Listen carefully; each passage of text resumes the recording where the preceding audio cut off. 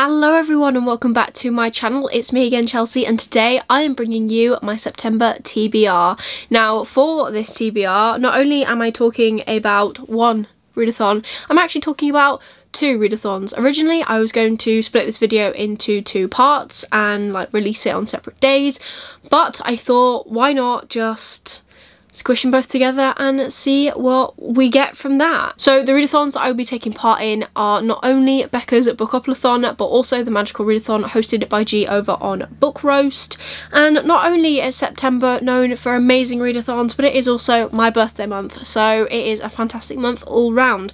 So I'm hoping to get some decent reading done, even though my reading has been a little bit of a roller coaster as of recent, but that's okay. So my plan for this video is we're going to talk about Bookoplathon first. I'm going to talk you through the books that I've picked, and then we're going to move on to the magical readathon. And for the prompts where I have crossed over books, because I've tried to do that so I can get as much crossover done as possible, I will just show you the books that I will be using to fulfill that prompt. And then if there are any, which there are two, if there are any books that I have not yet talked about during the Bookoplathon, I will then obviously try and explain what I vaguely think these books are about when I get to them in the magical readathon. So the plan for Bookoplathon is 5 rolls. That's what I want to do, and hopefully the dice are nice to me. I have set my dice up on an app because I don't actually own 2 of them to use, and Becca has clearly stated that you need to use 2 just to make sure that if you get doubles you can add more rolls, because what is there without a little risk? So that is what we're gonna do. Now let's get into my first roll.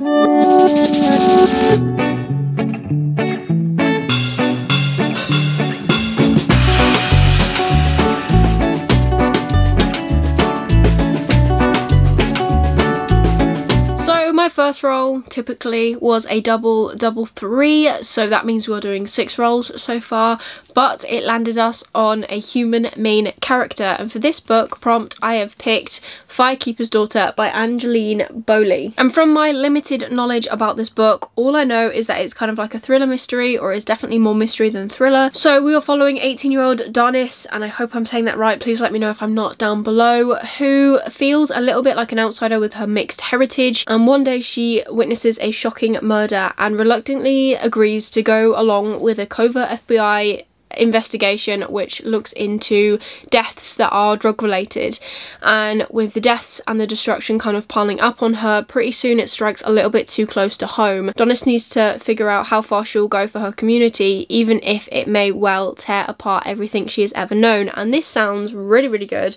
I'm really excited to be getting into it and to be actually experiencing this book. I got it a while ago. I got it when I went to Birmingham a couple of months ago with my friend.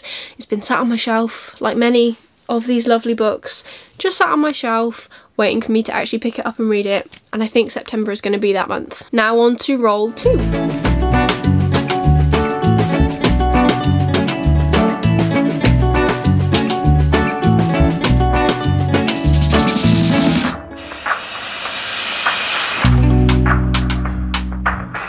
So roll 2 got us a 5, and that moved us to the hyped book square, and for that I have picked Assassin's Apprentice by Robin Hobb. Now not only has Becca hyped this up, and she is part of the Elder Ling-Along, which is a massive group of people who are constantly reading this whole series and sharing their thoughts and feelings on live streams. I've also seen many others talk about these books, including bookstagrammers and booktubers who love this series and find that it is a staple in their fantasy collection. And with me being a predominantly big fantasy reader, I thought now would be the perfect time to actually check this out. Now I don't really know a lot about this.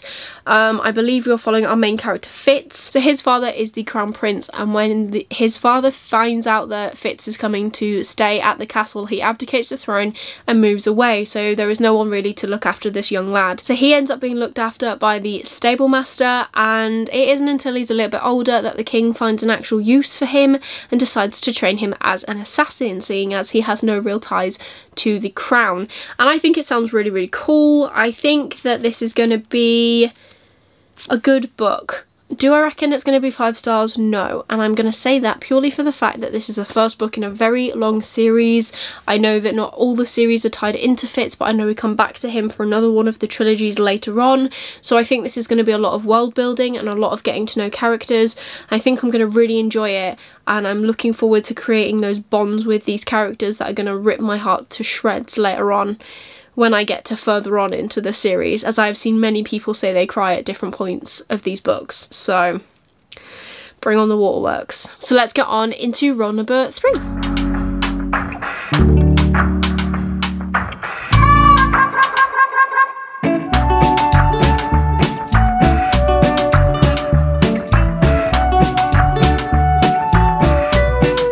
So roll number 3 gave us a 7 and landed us on the myth, lore, legend, fairy tale retelling square, and for that I'm going to put something on this TBR that I put on my August TBR but I haven't actually managed to get to this month, and that is Cinder by Marissa Meyer.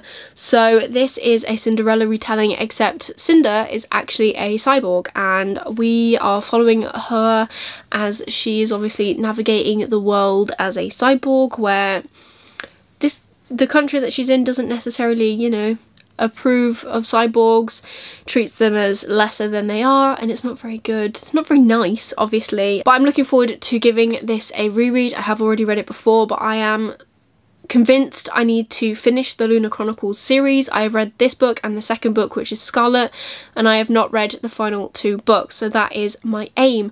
Whether I'll finish it this year, probably not, but if I can get a good way into this series now, then I think it will do me some good for later on. So looking forward to actually giving this a reread. Roll number 4.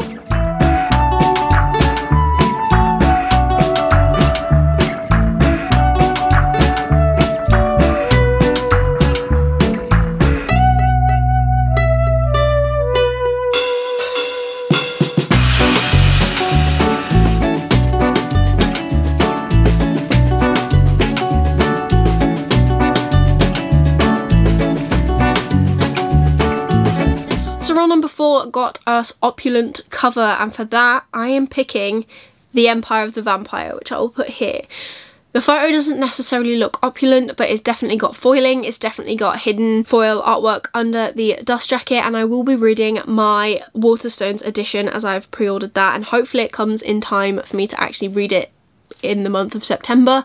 I believe it comes out at the start of September. Hopefully that'll give me enough time to actually manage to read the book. It is a chunker, it's definitely the biggest book on this list, but maybe if it doesn't come for the first week, I can try and knuckle down and get at least 1 or 2 of the smaller books out of the way, ready to dive into that book and have my heart ripped out, because I believe that's what's going to happen. Although I'm not looking forward to reading it, because we're going to have to wait a while for the sequel to come out, and I'm not very good at waiting.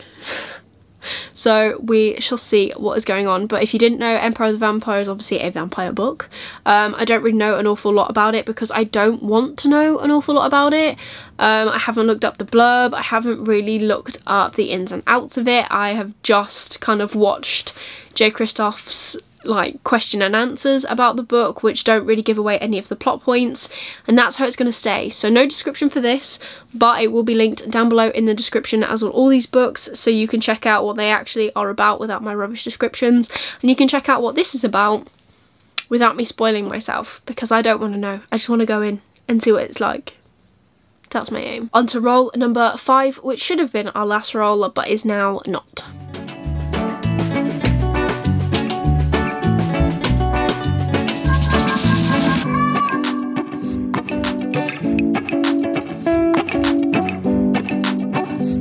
So for roll 5, we got a 4, which moved us to the square of last colour. So I have to pick a book that has the same colours as the last book that I added to my TBR. And for that, I have chosen In the Ravenous Dark by A.M. Strickland. So there's red and there's black on this, like there is on Empire of the Vampire.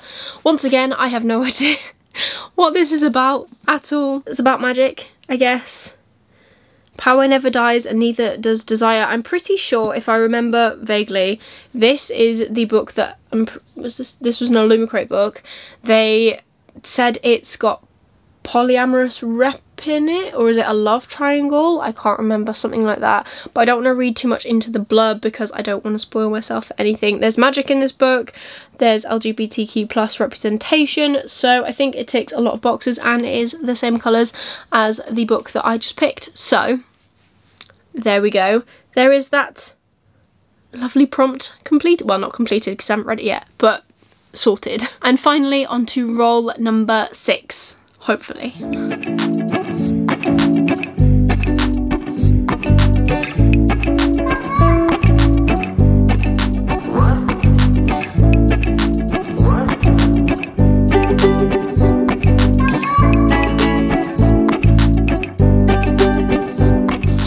Roll number 6, I rolled a 7, and that landed me on the LGBTQ+ rep square, and for that I have picked She Who Became the Sun.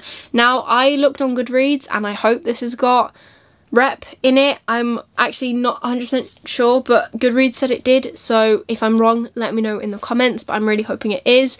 And I'm looking forward to this. This is actually another one of my anticipated reads for the year. Not that I mentioned it at all in my anticipated reads for the year, but I promise it is. So in this book, we're following a young girl who, when she was little, she went to a seer, and the seer told her that she was a girl that would amount to nothing, and her brother was someone who would amount to greatness. This is set in 1345 China, when there was a strict Mongol rule, so it is not uncommon for girls to have an early death. However, they were building up their son, but when a bandit attack leaves these two children orphans, it is actually her brother who dies, so the young girl takes on her brother's identity and goes and joins a monastery, and we follow her as she pretty much has to then leave the monastery to go on to fight in a war. I think that's roughly what happens. Again, description is down below. My descriptions are awful, but this has been said to be kind of a Mulan-esque retelling, and I am here for it,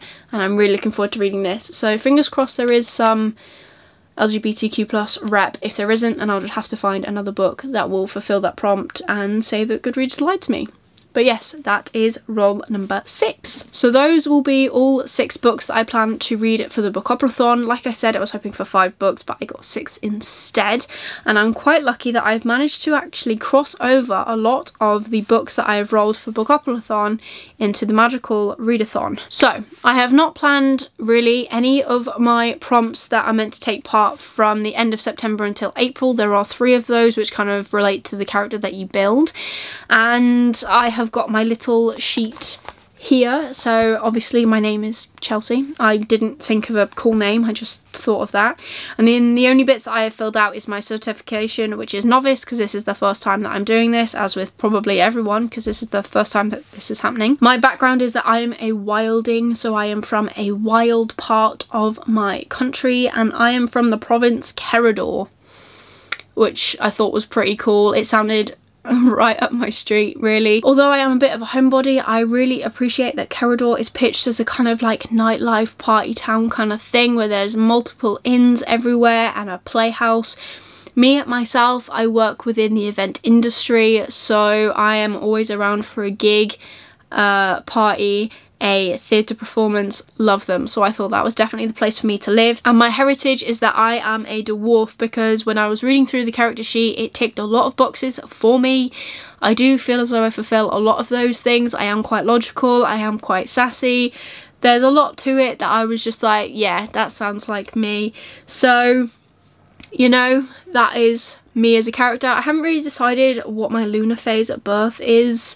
I don't really know what to put for that, I'm not too sure, but there is my character. I'm very excited to get going with it. So obviously I've got my prompts for later on in the year, which just include like 3 separate prompts. Excuse my writing, it's awful. So because I'm a wilding, I need to read a book largely set in the forest. Because I'm from Kerador, I need to read a book from an ongoing series. And because I'm a dwarf, I need to read a science fiction. So I will plan those out for the rest of the year and then just whack them in there so I can complete that before we get to April 22, which is when the readathon will start again. But let's get into the actual prompts that are set for September. Now, G made it very clear that you only have to actually complete 2 of these prompts, so I have filled out all 7 of them with books that I've got here. and if I don't read them all, I don't read them all. As long as I read 2, that is the main thing. But obviously I've written them all down just so that I know what they're going to be. Now these prompts all link with a map that G put together. I will link her announcement video, and I will also do the Bookoplathon video down below in the description box so you can check them out for yourselves. But G has come up with a map which is kind of like where we're meant to be following so that we arrive at the Magical Academy, which is where the end goal is for this month and where we will start the readathon in April.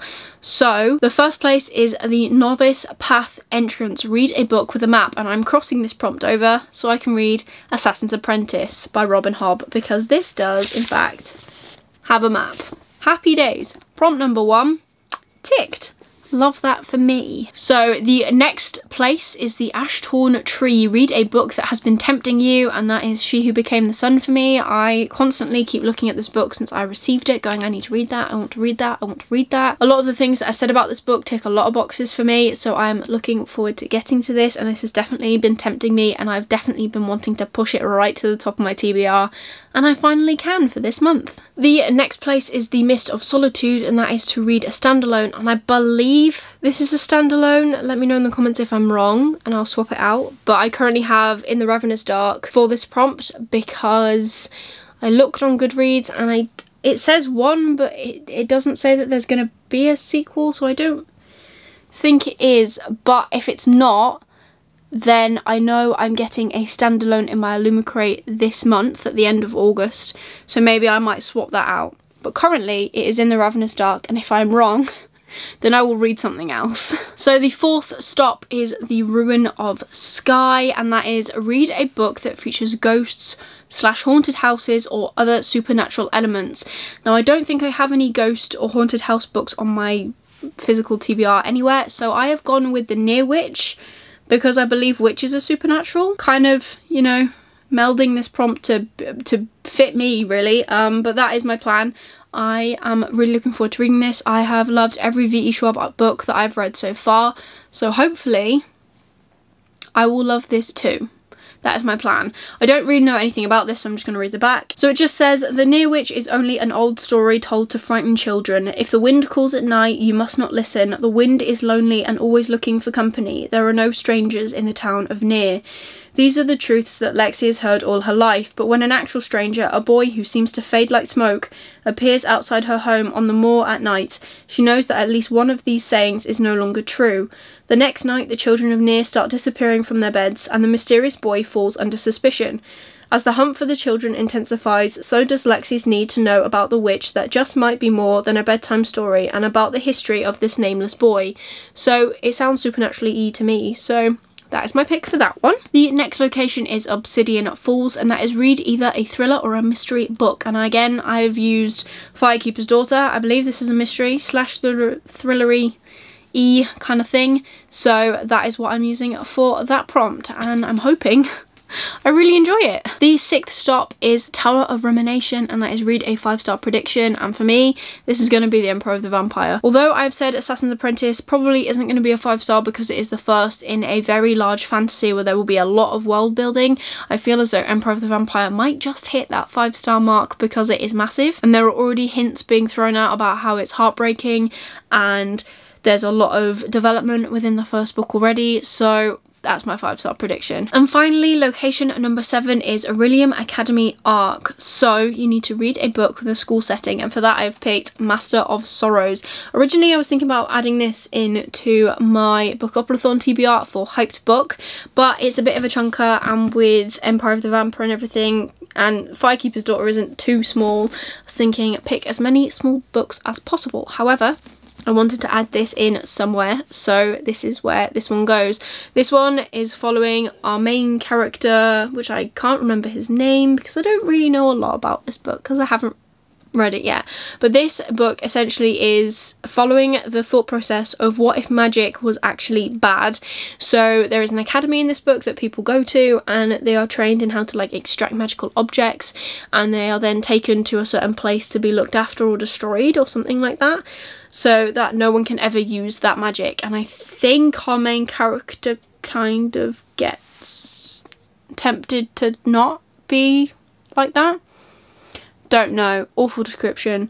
Really looking forward to this. hoping I enjoy this one as well. So there you go, that is my whole TBR for the month of September. I'm really looking forward to it. I think it's actually going to be a really good month of books. I've got some awesome things on this list and I'm really looking forward to them. If you enjoyed this video, please give it a like, really supports me and my channel. Let me know down below in the comments, are you taking part in any readathons? Are you taking part in these 2 readathons? What do you plan on reading? If you want to just leave me an emoji to let me know that you are here, just leave me the stack of books emoji because it's a TBR, it's a stack of books.